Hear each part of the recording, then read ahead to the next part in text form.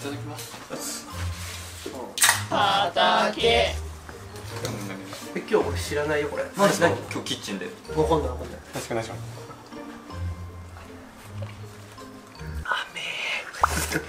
甘えがムカつく。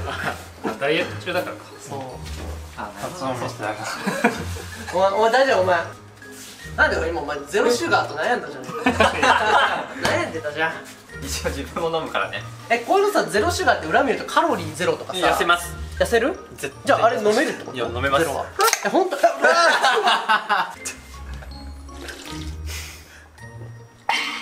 臭っ。シンプル本当に臭かった今。今日は何？ね本当何今日は？今日は？今日はナチョス。何語？何語？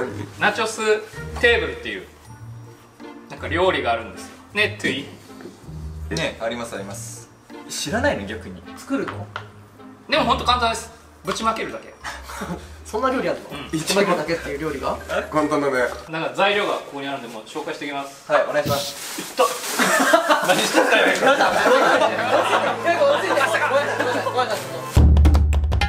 材料紹介ね。はい。知らないな。待ってバチクソおかしいやん。まずおかしいやん。ドリトス。はいはい。ナチョスすぎでしょ。なるほどね。これがナチョスの土台となる部分ですかね。なんでこの人たちは最後に酢をつけたがるのいつも。ナチョスとかドリトスとかタコスとか。タコスとかね。じゃあこれキャベツです。おひき肉です。これもひき肉ですね。酢で終わったんだよ。あ本当だ。ひき肉です。本当だ。それはレタスでしょ。あレタス。サンチュ。これはトマス。トマス。アルミホイル。おほらチーズ。あれ？サルサです。ひき肉です。ドリトスです。こっからもこの企画が生まれたという。これをやりたくてこれやってるみたいな。作ろう。作りましょう。指示してじゃフライパン。松田さん言われたこと何でもやります。ねじゃあ大地君がアルミホイルを引いて、で大地君がその後にひき肉を炒めて全部やってください。はい。およし。じゃあ休憩。スマブラやりますか。行ってきます。頑張って。ついに松戸さんが僕の好きなブランドを買い始めました。アイスクリーム軍団だって思ったさっき。これってブランドなの？二人ともアイスクリームだ。付き合ってるってこと？これをまあなんかあもういいぞなんか。こういう風に円になるよね。円になる。なんかあふざけてる人います。あいいじゃん。回せるだけガチャ回したみたいな。チュートリアルで終わった後、とりあえず強いやつをつけてみたみたいな。どうだけ出なかった。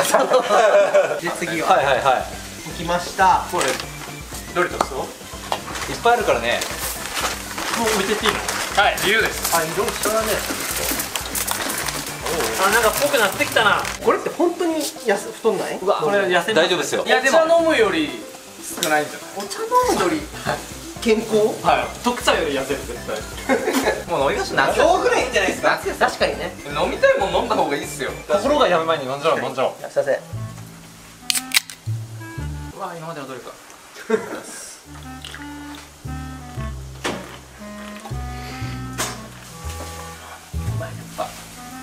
でこの上にキャベツを乗せていきます。はいキャベツ。これも入れていいかな。おわ。あいいですね。全然サルサの世界と違うでしょ。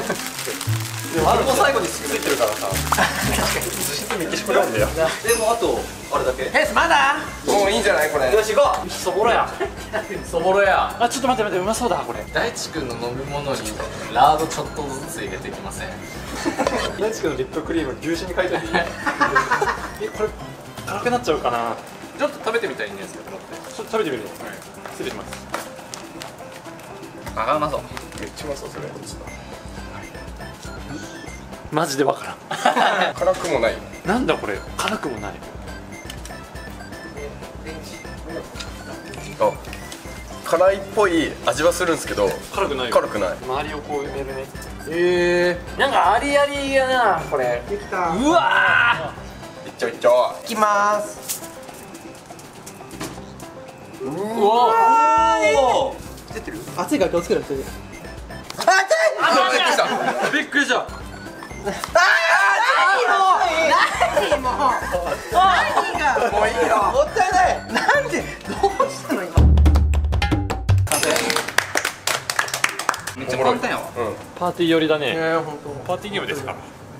パーティーゲーム。これこれサイコロ振っていこうって住んでくださあ、マリオパーティーみたいな。い。これどうやって食べるんですか？これこうで合ってます？いっちゃういっちゃう。多分。皆さん確かに一回。こういうことでしょ。多分。あ、いいねいいね。おいしそちょっと初めて食べてみてよ。いいですか。いただきます。あ、うんまっ。う。いただきます。いただきます。うわうまっ。まずうまい。うまなんでこうめえし今。あ、それいい。そう最初そうだと思ったそれいいわ。それでいただいちゃおうかな。い。うまい。これだ。トマトはあ、下げてます。すんげえうまい。下げてますね。うまっ。これいいな。これいいな。すごいうまい。あった方がうまいわ。辛いな。辛いですか？ちょっと辛かった今。確かに赤い部分いっぱいだとちょっと辛いかも。でもこれがめっちゃうまい。うわうまそうそれ。これもバーベキューとかでもいいですね。まあバーベキュー今年結局したっけ？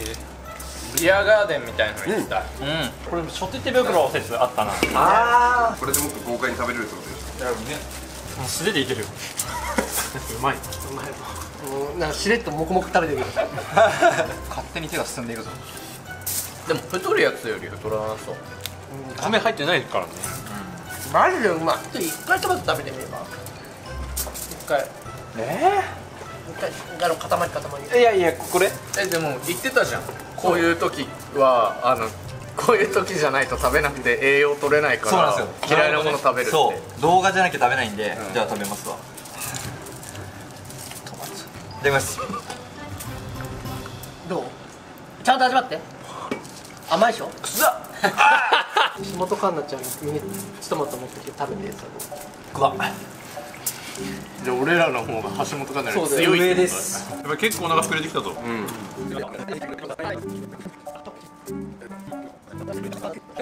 ケース一口でどんだけ入るの？口切れちゃう。ちょっと見てみたい。一口チャレンジ。見てみたいな。一口どんぐらい入るのかな。ね。お、おお。すごいよ。マジで？それ入る？いけ。ワンチャン。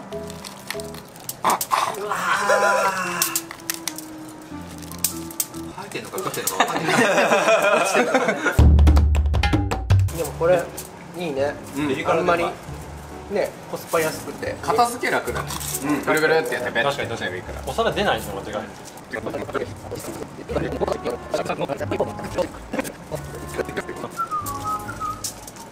ワンチップスかける。レイス。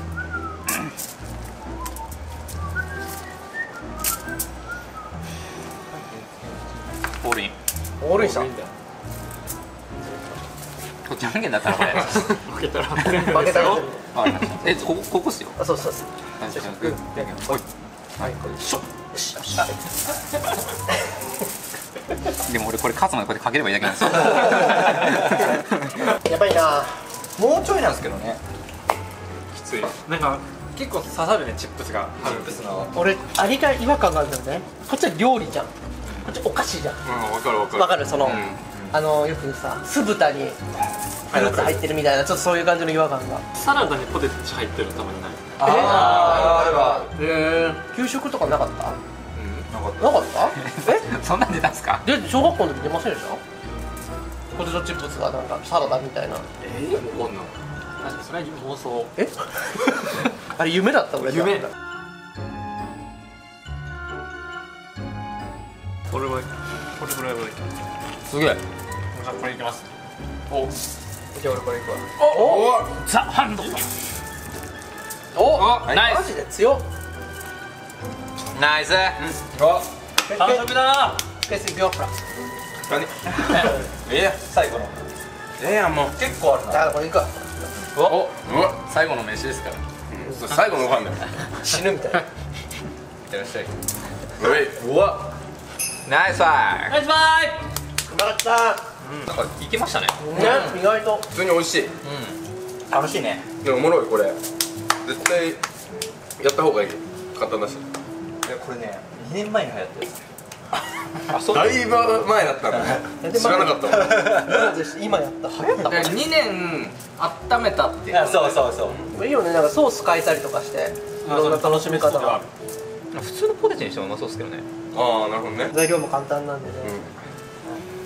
よきよき。で2年前にみんなもうやったかもしれないけど思い出すから。ね、また思い出したようにやってみていかがでしょうか。ごちそうさまでした。ごちそうさまでした。